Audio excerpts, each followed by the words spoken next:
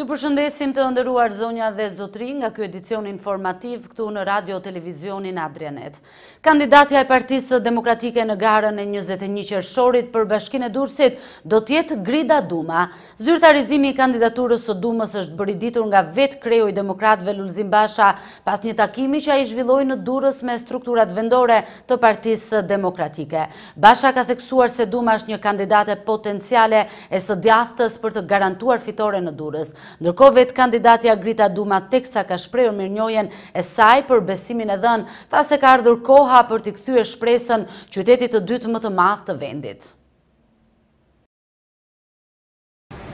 Është një ditë e bukur për qytetin e Durrësit, për qytetarinë e Durrësit, kësaj qendre të vjetër të krenarisë tonë kombëtare dhe të gjithë bashkisë e Durrësit. Është një ditë e bukur për demokratët, mbështetësit e tyre dhe aleatët tanë. Sot është dita ku shpallim kandidaturën tonë, kandidaturën e qytetarëve për një Durrës qytetar, europian dhe modern.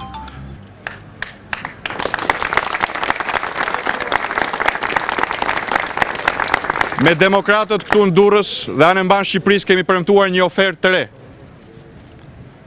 Një ofertë të re, sepse koha nuk pret më, sepse njerëzit duan ndryshim, të djathtë e të majtë në Durrës e anë mban Shqipërisë janë të pakënaqur me situatën. Ndryshimi vjen përmes ofertës re. Oferta re vjen përmes bashkimit të kontributeve më të mira, identifikimit të vlerave më të mira, reputacionit më të mirë, të bijve dhe bijave më të mira të Durrësit dhe shtrirjes së kësaj oferte si një zgjidhje, si një mundësi për të shpëtuar Durrësin, për të shpëtuar Durrësin nga dara e mjerimit, e arrogancës, e shtypjes, e pamundësisë, e papunësisë, e eksodit, e mashtrimit, që ka ardhur si e vetmja ofertë e Edi Ramës e Ilir Metës dhe përfaqësuesit të tyre betonist këtu në Durrës. Oferta jonë e re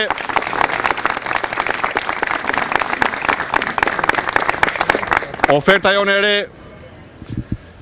ka patur disa personalitete dhe disa fytyra mbi cilat është bazuar. Njëri më dinjitos se tjetri. Por zgjedhja e Partisë Demokratike dhe aleatëve tanë, pas një rezervë, shkon tek një bij Durrësi, tek një vajzë Durrësi, tek një nën Durrësi,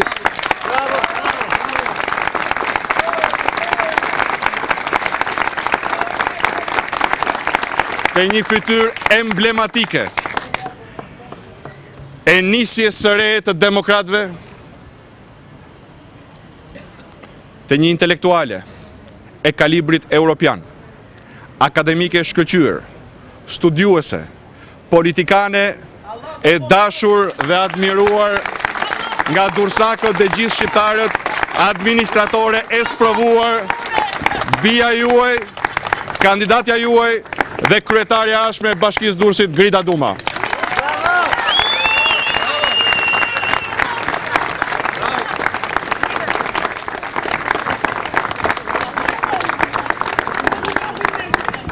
Po kthehem tek qyteti im i lindjes. Po kthehem sepse Durrësi e meriton t'i kthehet qytetaria. I kanë gjykuar durrësakët si të frikshëm në votime dhe në zgjedhje, sepse të penalizojnë fort me heshtje në mënyrën më qytetare, atëherë kur nuk ka vlera. Unë jam e bindur që sot ne do fillojmë një etapë tjetër. Për Durrësin, për ato qytetarët që e ndjejnë të gjithë në gjak siç është, për ata qindra mira që kur kanë ardhur këtu e kanë parë si shpresë, do kthejmë shpresën e metropolit të dytë të Shqipërisë, të rëndësishëm.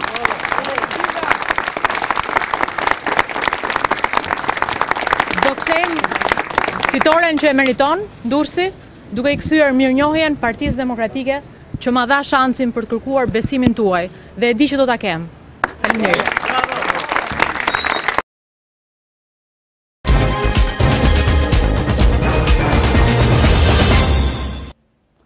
Në shumë rrugë e rrugica të qytetit të Durrësit, banorët përballen çdo ditë me rrezikun që u vjen nga kabllot e shumta që qëndrojnë mbi kokat e tyre, por në një prej këtyre rrugëve rreziku është edhe më i madh pasi shtylla vetë është e dëmtuar. Le të ndjekim materialin e përgatitur.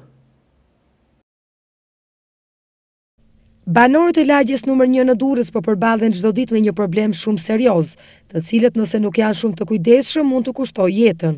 Problemi që ata kanë është shtrirja e rrjetit të energjisë elektrike e lidhur në këtë shtyllë, e cila nga momenti në moment mund të bjerë. Nga pamjet vjetër e dukshëm, rreziku me të cilën duhet të përballen çdo ditë familjet e këtij pallati, kryesisht fëmijët e vegjël që janë më pak të kujdesshëm. Unë mendoj që ajo shtylla po të bjerë ka pasoja. Kështu që ajo ka kohë që rrjeti edhe s'po merr njëri masa. Kështu që pushteti lokal ta shikoj këto gjëra, që mos të rrezikoj jetën e njerëzve. Si tha kolegu, në rrezik është ajo. Edhe pra e duhet riparohet, po mirë bëne që të merrin edhe ata elektricistat ke kabina atje, ata janë përgjegjës për atë punë. A mendoni që është rrezik kjo shtylla këtu? Po, shumë rrezik kjo shtylla se ka ikur, edhe shkarpi poshtë. Kalon interneti, po kalon dhe korrenti, që është pallati furnizon, edhe është shumë keq është. Domethënë, për ne po se e banojmë këtu. Edhe shoh që është kapur shumë, mirë është që të marrin masa ata që janë kompetent për të dhe që ta rregullojnë. Nga organet përgjegjëse duhet të vijë dorë menjëherë për sistemimin e këtyre kabllove që duket sikur kanë krijuar një rrjet me rimangash dhe drejtimin e kësaj shtylle, rënja e së cilës shkakton dëme të mëdha dhe mjaft serioze për jetën e këtyre banorëve. Një tubiçar uji në një rrugë të lagjes 8 në Durrës ka shkaktuar reagimin e disa prej banorëve atje.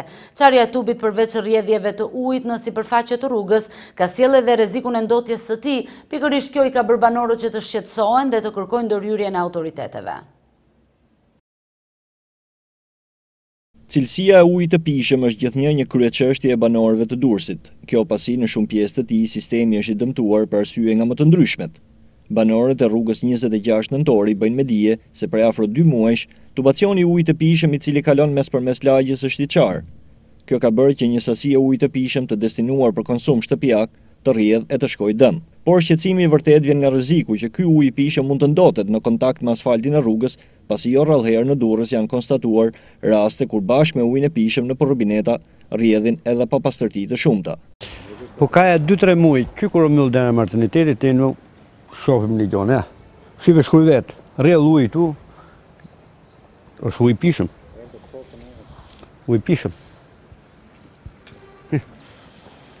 Pra, bëhet fjalë për ujin që rrjedh në rubinetet e banorëve? Po ky është tubi kryesor tu.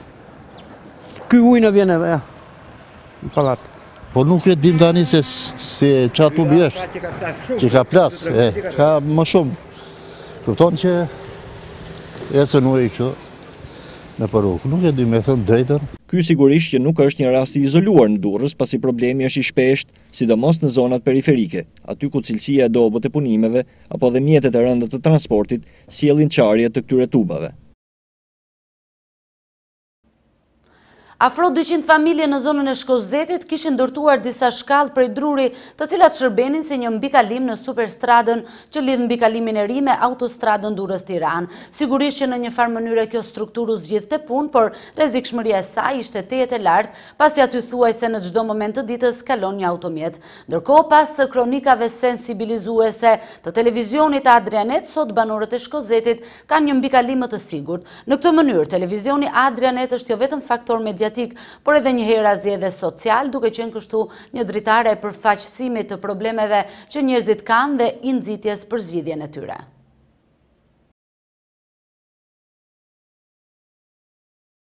Rrugët duhet i bashkojnë njerëzit dhe jo t'i ndajnë ato. Është unikal ky rast në të cilin vetë banorët kanë ndërtuar një lloj mbikalimi prej dërrase, kalimi mbi të cilin nuk jep garancit minimale për jetën. Vetëm pak metra më tutje, një strukturë metalike e projektuar si mbikalim nuk është finalizuar. Për ta kemi vrejtja për këtë kalimit tojë, mundi? Aja ura që bote, aja shfare kot, për mendimin tim, mundi? Tu do bëhet një aksident. Vetë ne i kemi ndërtuar.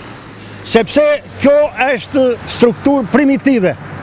Nuk ka absolutisht, edhe kjo që janë vend, në kanë ardhur 2-3 herë, në kanë penguar, mos kaloni këtu. Neve tani na do të kalojnë. Kalojnë të fëmijë shkollas më. Fëmijë shkollë, pleq, plaka, këtu kalojnë të gjithë, zotri. Prandaja, juve, ju falenderoj shumë, televizionit tuaj, në kjo se do të zgjidhni, do të zgjidhni ju, në kjo se nuk do zgjidhet kjo këshu ka për të ngelu mot e jetë, neve keme mduar do ngjitemi këtu. Media është jo vetëm pushteti i katërt, por edhe një faktor mjaft i rëndësishëm në përmirësimin e jetës sociale të komunitetit. Rasti më tipik është një kronik e realizuar në radio televizionin Adrianet para disa muajsh. Kronik e cila fliste për këtë mbikalim abuziv të krijuar nga banorët. Por vetëm pak muaj pas kësaj kronike sensibilizuese, më së fundi për banorët e zonës së Shkozetit është realizuar mbikalimi aq shumë i dëshiruar.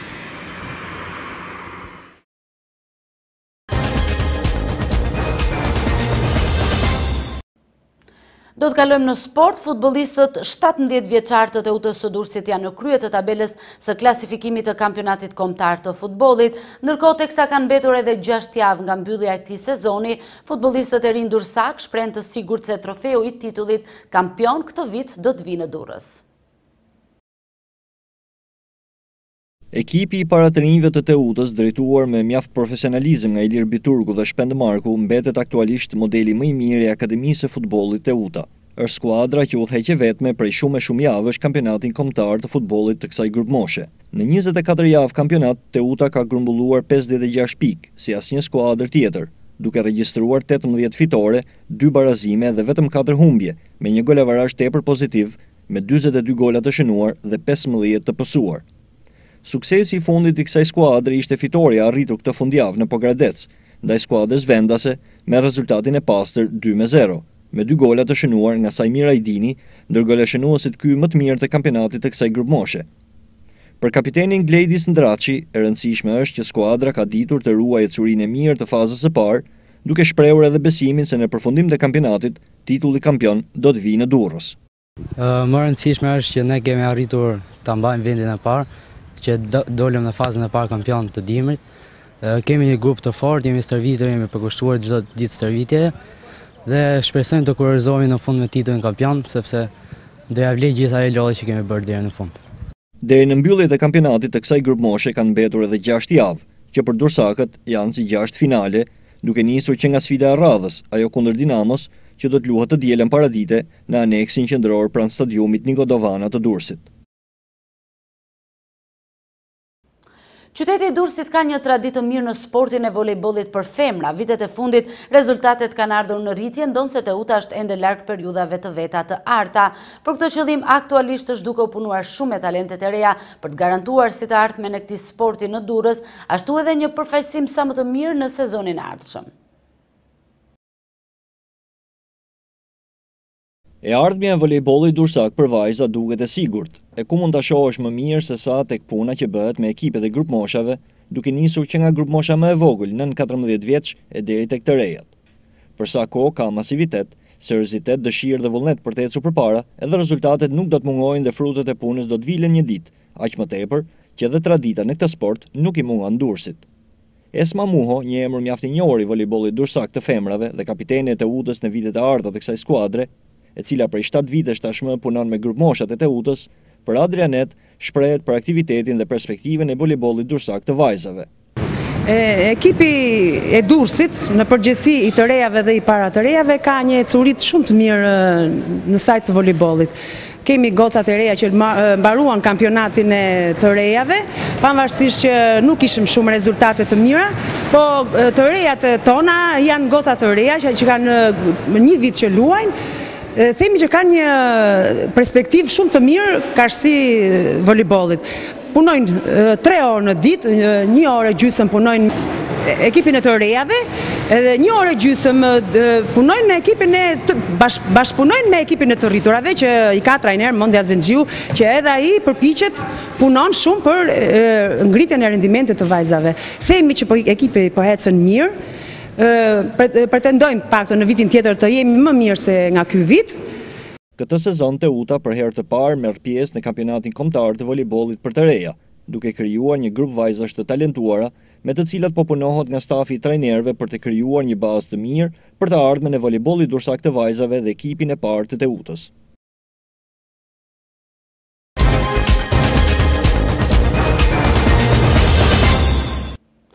Këshilli rregullores së mandateve dhe imunitetit ka vendosur të kalojë për votim në seancë plenare kërkesën e Partisë Demokratike për heqjen e mandatit të deputetit socialist Koço Kogdhima.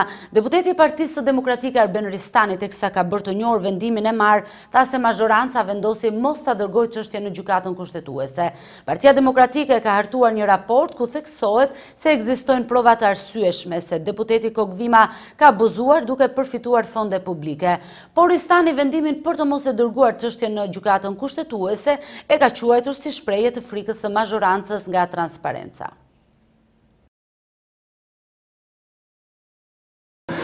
Ne sigurisht jemi të mendimit që kërkesa duhet dërguar në gjykatën kushtetuese. Ajo që shqyrtohet është nëse kërkesa është konform kushtetutës nga pikpamja e procedurës, pra është numri i nevojshëm i deputetëve që e kanë bërë kërkesën, ka formën e dur kërkesa, ka përmbajtjen e dur kërkesa për të shkuar në gjykatën kushtetuese, pra nuk është një gjykim në themel në këtë rast, gjykimin në themel e bën gjykata kushtetuese. Megjithatë, me ç'duket, mazhoranca është e mendimit që duhet t'ia fshehi gjykatës kushtetuese shqyrtimin e këtij rasti. Besoj është në vazhdën e një mazhorance e cila punon me krimin dhe për krimin, që ngryset me krimin dhe gdhiet me krimin, dhe në rastin kur jenë suazën e krimit, sigurisht që ashtu si dhe krimi kërkon të fshihesh, kërkon të veprosh në errësirë, kërkon të veprosh në mungesë transparence. Pse e thoni këtë që do të Po e them këtë sepse qëndrimi i mazhorancës ishte pikërisht që çështja të mos i shkojë gjykatës kushtetuese. Pra, grupi që i përket mazhorancës do t'i rekomandoj parlamentit që t'ja fshehim këtë çështje gjykatës kushtetuese, pra të mos e dërgojmë këtë çështje për të shqyrtuar në gjykatën kushtetuese. Ju thash, krimi gjithmonë ka frikë nga transparenca, ka frikë nga drita e diellit. Prandaj mundohen të fshihen, të shmangen gjykatës kushtetuese për të mos pasur një gjykim të këtij rasti. Zoti Ristani, a do të mund ta ankimonte Partia Demokratike vendimin e kuvendit në këtë rast apo nga pamja procedurale është e pamundur? Sigurisht që Partia Demokratike ka rrugët e saj ligjore për të ndjekur dhe mundësitë që jep kushtetuta dhe ligjet e vendit, por e moralshme është që të mos kemi një ngjarje e cila nuk ka ndodhur kurrë në historinë 25 vjeçare të demokracisë, ku parlamenti ja fsheh krimet gjykatës dhe nuk ja tregon për t'i gjykuar dhe shqyrtuar. Opozita dhe mazhoranca kanë shkëmbyer replika sot gjatë punimeve të komisionit të posaçëm parlamentar për zbatimin e problematikës në rezolutën për marrëveshjen midis mazhorancës, qeverisës dhe opozitës, i cili njihet ndryshe edhe si komisioni për dekriminalizimin. Kryetari i këtij komisioni, deputeti demokrat Oerd Blykbashi, përsëri ka bërë thirrje mazhorancës që të mos bllokojë procesin e dekriminalizimit duke shtyrë atë pas së zgjedhjeve vendore. Merri një nga opsionet ose propozoni tuajnë, por mos vononi dhe s'duhet dalë në asnjë mënyrë si justifikim që neve nuk i bëm dot amendamentet para 21 qershorit se u vonua Komisioni i Venecias. 3 javë vonesë është absolutisht e papranueshme. Është një shkresë që mbi bazën e neni 34 e përsëris është kompetencë e vetmja e kryetarit komisionit, dhe sa kohë jam unë kryetari i këtij komisioni e kam unë këtë drejtë për kryetarin e kuvendit, i cili duhet t'ia bëj kërkesën kuvendit. Ne nuk i caktojmë asnjë lloj kriteri dhe objekti pune përveç asaj që ka parlamenti dhe është angazhuar dhe nëpërmjet Parlamentit Evropian për Komisionin e Venecias. As i themi se kë duhet sjell, as se çfarë lloj ekspertize duhet bjerë, as se kush është detyra e punës, vetëm i ftojmë. Me gjithë informacionin që kam unë, Komisioni i Venecias është absolutisht i gatshëm dhe ka 3 javë të paktën që pret të shkresën tonë. Të shkresën që ne kemi rënë dakord që në fillim për ta bërë, që kemi rënë dakord që në planin e punës, po flas unë. Sigurisht do presësh edhe 5 minuta tjera sa ta mbaroj këtë çështje. Pra është e papranueshme që parlamenti për shkak të një vendimi politik të kryeministit dhe kryetarit të kuvendit ta mbajnë këtë çështje pezull. Edhe njerë, askush për jush nuk mund të marrë mbi kurriz barrën që me 21 qershor kriminalët kandidojnë në zgjedhjet lokale, sepse parlamenti u vonua se nuk erdhi Komisioni Venecia, se mbeti shkresa 3 javë. Kjo është absolutisht papranueshme. Partia Socialiste ka zyrtarizuar kandidaturën e mjekut Dritan Leli për Bashkinë e Vlorës. Deputetja socialiste Valentina Leska e ka njoftuar vendimin e Selis Roze dhe për kandidaturat në njësitë e tjera vendore të qarkut të Vlorës. Në Bashkinë e Himarës, kandidati i Partisë Socialiste do të jetë Gjergji Goro, ndërsa në Sarandë është caktuar Floriana Koka. Mbas disa sondazheve dhe anketimeve që janë bërë lidhur me kandidaturat e shumta që ka pasur për këto zgjedhje, u vendos që t'i propozohet natyrisht ryezës së koalicionit për qytetin e Vlorës, për kryetar bashkie Dritan Leli, mjeku i talentuar, për bashkinë e Sarandës Floriana Koka dhe për bashkinë e Himarës Gjergj Goro. A kanë këto pushtetin e bazës? Natyrisht që unë e thashë në fillim që janë bërë testime, konsultime dhe sondazhe direkte dhe indirekte me bazën dhe natyrisht edhe me struktura.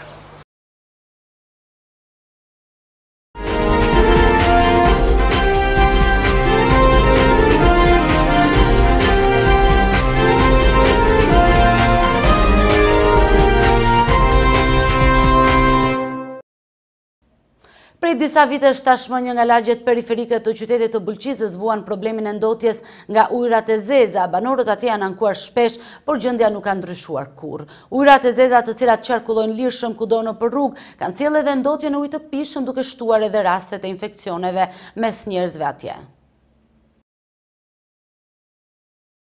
Kompleksi i pallateve në lagjen minatori të qytetit të Bulqizës është i pushtuar nga ujërat e zeza. Kjo situatë vijon aty që prej 3 vitesh, duke sjellë tek banorët jo pak sëmundje për shëndetin e tyre. Era e rëndë e ujërave të zeza futet brenda banesave e për këtë banorët janë ankuar disa herë tek Bashkia e Bulqizës, po ashtu edhe tek ndërmarrja e ujësjellësit, pasi dyshojnë për bashkimin e ujërave të zeza me ujin e pishëm. Tani që temperaturat sa vinë rriten, fëmijët dalin jashtë për të lozur, duke qenë të rrezikuar se preken nga infeksione të ndryshme që vijnë nga ujërat e zeza që ndodhen në sipërfaqe. Shumë problemi janë përzi ujërat e zeza dhe ujërat e bardha bashkë kemi frikë se na smojnë fëmijët dhe na shpifet tifja. Keni anko, kanë anko, bashkie, s'kanë marrë dhe mos e fare, ja, katastrofë kretë. Jemi interesosh ashtu, për s'ka marrë mos asni, s'kanë ardhë fare. Që 5-6 muaj që jetoj unë këtu, unë i shoh ujërat e zeza gjithmonë këtu. Qështë se kemi ardhur ujët e zeza, pislishet shumë ka këtu. Janë bu bashki? Jo, kemi shku në disa herë në bashki, po nuk kam marrë masa. Qështë bje në terracë, bje poshtë. Shtëpia e vocit tim është prish. Kretë ujnjët e kam prish të dhomën, e ka si fistohë. Ka dalë ujtë, thot, nuk kanë marrë asnjë lloj mase. Pa konsumuar. I pis shumë i pis. Edhe nuk kemi dhe ujë një herë. Nuk kemi në ujë. Ne kemi një problem, për shumë problem, o bo katastrofë, shefe vetë, të bënë e zeza aty, ujtit. Imi anku ke bashkia, vinë ato pëndoqë, ato ma shumë rinë të folë telefon, ujtë, se pas rejnë. Problemi kemi shumë. Kala moj kemi, kena me të vogën me smune, 3 katarë kemi që hospital. Po, 3 katarë. Nga pasërtia, nga ujti pishëm, nga shdo të gjani këtu. Infekto mujtë pishëm këtë.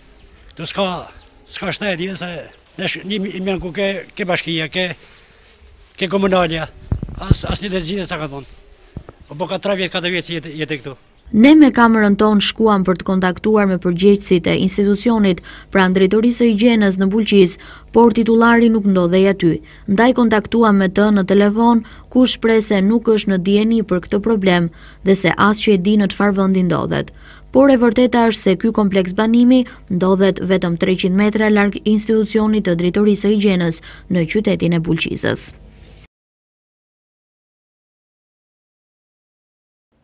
Në qytetin e Elbasanit, hapja ekspozitës me temë fëmijët dhe kryqi i kuq ka mbyllur një program disa mujor të edukimit dhe të sensibilizimit të publikut me punën e kësaj organizate humanitare.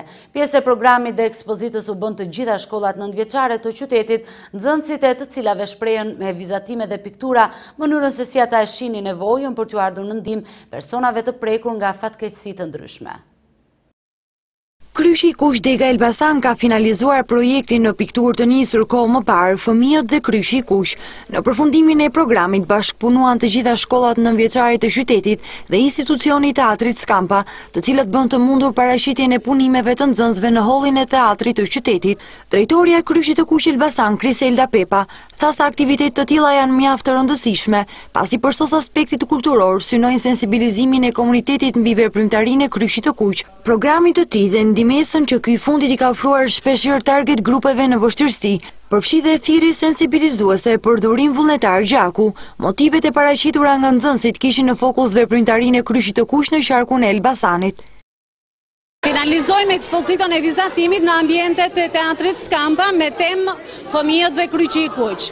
Në këtë ekspozit kanë bashkëpunuar të gjitha shkollat nënvjeçare të qytetit të Elbasanit dhe falenderojmë këto gjithë drejtuesit nga të cilët kemi gjetur mbështetje, mësuesit e vizatimit që kanë treguar tepër kujdes për përgatitjen e punimeve të nxënësve dhe paraqitjen e tyre në këtë grafik që ju e shikoni të realizuar në hollin e teatrit. Gjitha motivet e pikturave të nxënësve kanë të bëjnë me temën e Kryqit të Kuq, me programet që zhvillon dhe aktivitetet që ka Kryqi i Kuq, jo vetëm Kryqi i Kuq shqiptar, po mbar lëvizje ndërkombëtare e Kryqit Kuq. Ekspozita me piktura u ndoq me interes jo vetëm nga bashkëmoshatarët e piktorëve të rinj, por edhe të afërmit të tyre, qytetarët të thjeshtë, të cilët u fokusuan te mesazhi i përcjell nga punimet.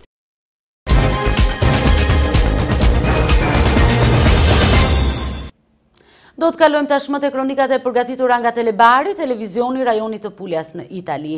Spitali i Barit është pajisur me një klinikë të re të kirurgjisë neonatale. Krahas shtimit të hapësirave, klinika është pajisur me aparaturat më moderne, si edhe me personelin e nevojshëm, duke marrë kështu formën e një qendre të vërtet rajonale për t'i ardhur në ndihmë rasteve më emergjente në të gjithë rajonet jugore të Italisë. Spitali i qytetit të Barit në Itali është ndërruar tashmë në një qendër të specializuar rajonale të neonatologjisë. Pranë shërbimit të kirurgjisë është shtuar një strukturë e re e përkujdesjes së specializuar ndaj fëmijëve të përsalindur. Një sallë e posaçme kirurgjikale së bashku me 8 shtretër të terapisë intensive kanë sjellë dyfishimin e kapaciteteve të kësaj klinike. Por nuk është vetëm kjo. Kjo klinikë kirurgjikale është pajisur edhe me gjithë gamën e aparaturave më bashkëhore, si edhe me personelin e kualifikuar mjekësor. Rajoni i Puljes dhe gjithë zonat jugore të Italisë u mungonte një qendër e tillë specializuar e cila mund të përgjigjej shpejt dhe mirë urgjencave mjekësore në fëmijët e vegjël. Kjo mangësi kishte sjellë probleme në të kaluarën, e prej disa vitesh tashmë ishte planifikuar ristrukturimi i plot i shërbimit të neonatologjisë në Spitalin e Barit, por mungesa e fondeve e kishte shtyrë në kohë realizimin e këtij projekti.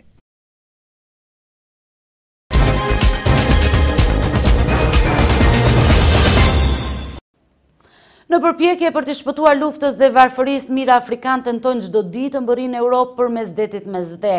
Largimi me anije mbetet shpresa vetme për shumë njerëz nga Afrika dhe Lindja e Mesme, por tentativa e fundit e mbi 400 personave u shndërrua në një tragjedi të rëndë kur anija me cilën ata udhtonin u përmbys afro 24 orë pas nisjes nga Libia. Deri tani roja bregdetare e Italisë ka arritur të shpëtojë vetëm 144 prej tyre.